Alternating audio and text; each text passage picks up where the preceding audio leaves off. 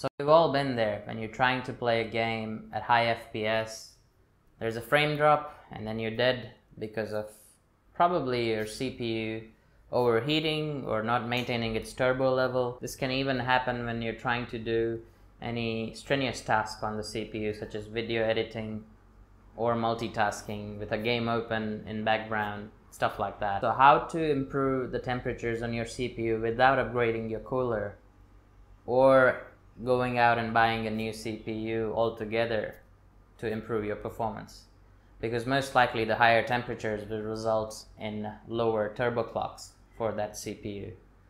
So without further ado, let's get right to it. So first up, you need to download 3 apps. The first one is Intel Extreme Utility, second one is i5-9400F, and third one is HWMONITOR. Links will be in the description.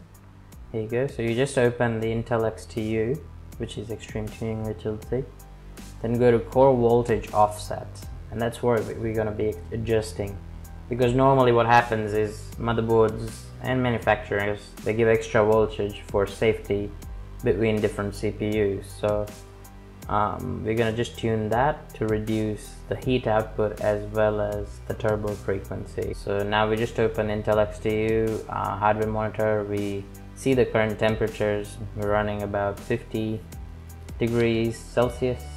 We start the FPU test on the system stability test of i5-64. Once we do that, we can see the temperatures rise up 72 on the package. You can see once there's a desirable level, you can stop undervolting. So my temperatures were around 100 degrees and throttling. So what I did was reduce my voltage offset by starting at 100, then going up by 5 millivolts, and keep running the stress test for 5 minutes.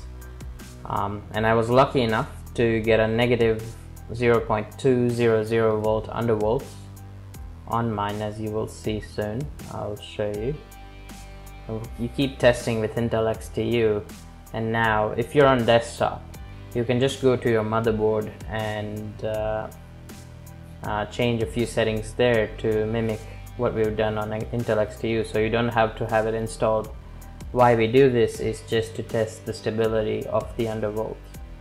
So right now we're running negative 100, you can see all stable. Now we're going to try negative 200 after all the testing. I'll show you on the motherboard where to do it. So there we go, set to 200, and I tested it all stable.